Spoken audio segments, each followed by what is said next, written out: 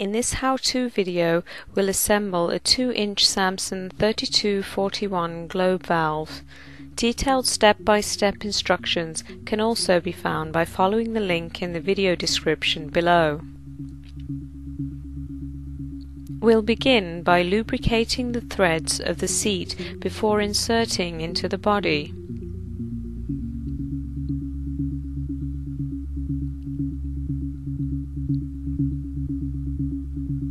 The seat will easily spin until it contacts the valve body.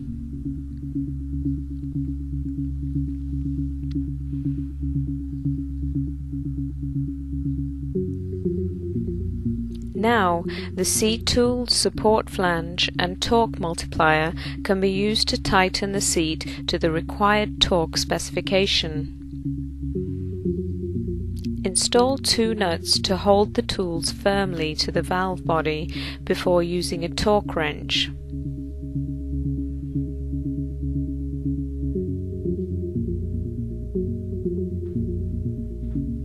The seat is now installed.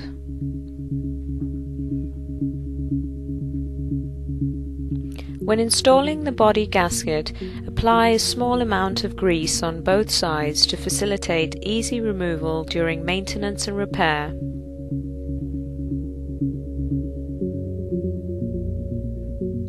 We'll now install the plug. Note that the large V-shaped port of the plug faces towards the valve outlet. The valve bonnet can now be carefully placed on the body. Install the nuts onto the studs until snug.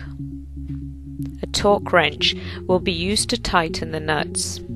In a crisscross fashion, tighten to 50% of the torque value and then again to 100%. The packing nut can now be tightened until snug.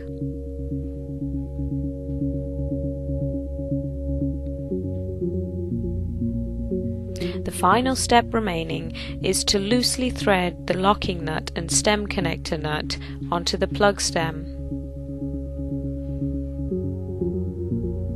The valve is now ready for actuator installation.